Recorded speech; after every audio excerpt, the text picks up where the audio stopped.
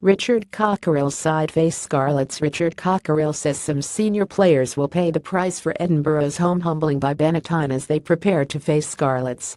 The head coach held a pretty robust meeting with his squad on Monday. A lot of those guys have international experience, some as recently as Scotland's summer tour, so I would expect better from them, he said. Some of those guys will not be in the side this week and others will get opportunities.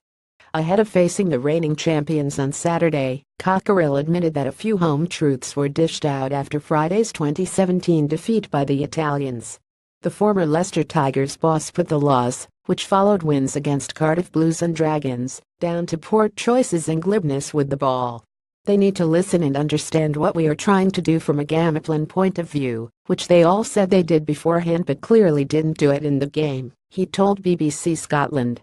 People have got to make the right choices. They have got to do what is best for the team, not what is best for themselves. The sooner they learn that and be part of the team, the better it will be for everyone. Edinburgh had to applaud victorious Benetton off the Mireside pitch. Edinburgh led 140 early on against Benetton, but allowed the visitors back into the game at Mireside, and a trademark late rally failed to produce a third win from 3 league games. We just switched off. We became sloppy. There was not much intent about us in defense or attack for large periods of that second half, Cockerill said. When we really had to switch on again to try to win the game, we started to concentrate again, so it is purely a mental thing. We have got to drive that every day.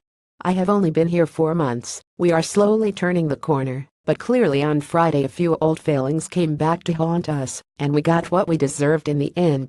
Despite his disappointment at losing their 100% record, Cockerill insists he still expects Edinburgh to be competitive against Scarlets, who lost 27-20 away to Ulster on Friday.